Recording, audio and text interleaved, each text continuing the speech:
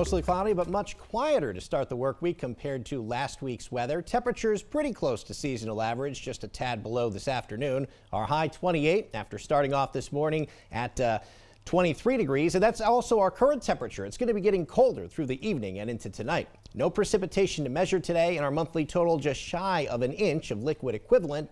As we take a look at the camera view along I-75, lots of cloud cover, but no precipitation. And if you're venturing out this evening, you shouldn't have any troubles due to weather, as aside from a stray flurry, it should stay dry. But snowfall quite a bit just over the last few weeks. Our season total to date, 12.3 inches, but the really important thing is that 11.8 of those 12.3 inches of snow fell just since January 23rd. So kind of a remarkable turnaround. I don't expect to add much to this total over the next several days, but perhaps a little bit by Friday, as we could see a wintry mix of precipitation by then.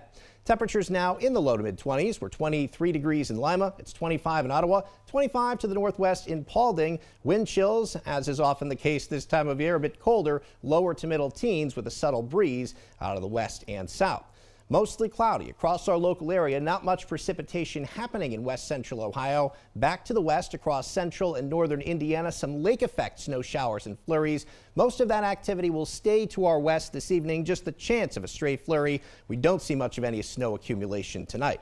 Now, high pressure is going to settle in and give us a dry day tomorrow, but the general trend this week is that there are lots of quick moving disturbances in a fast jet stream flow. So that's going to keep things a bit unsettled, but any precipitation looks to be localized and light. Not a big deal over the next several days, though there will be some chance for sprinkles and flurries. Skycast this evening, mostly cloudy. Again, just the threat of a stray flurry. Later tonight, we'll keep the clouds for much of the night and then some breaks in the overcast by tomorrow morning. Partly cloudy our weather for our Tuesday, and temperatures with a south wind tomorrow will warm up a bit into the afternoon. Wednesday, another cold front swings through. This one will be moisture starved, so a mostly cloudy sky.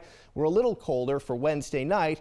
On our Thursday, the chance for some flurries and very light snow showers as yet another weak weather wave approaches. The stronger one, relatively speaking, will be Friday, and depending upon how much we warm up ahead of a cold front, we could see some light snow or a mix of snow, sleet, and rain Friday before the precipitation ends as rain later Friday afternoon. And then another stronger cold front goes through Friday night, setting the stage for a much colder weather pattern starting for the weekend.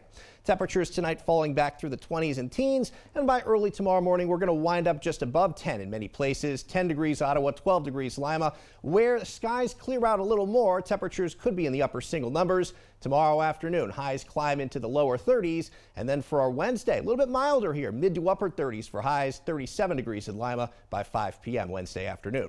Clouds tonight, very cold, a low temperature of 11. Clouds and sunshine, 34 our high for tomorrow. 7-day storm authority forecast for Wednesday, mostly cloudy, not bad, 38 degrees. Scattered flurries Thursday, that chance of a light wintry mix for Friday, and then we're cold again, mid 20s for highs for Saturday. Katie.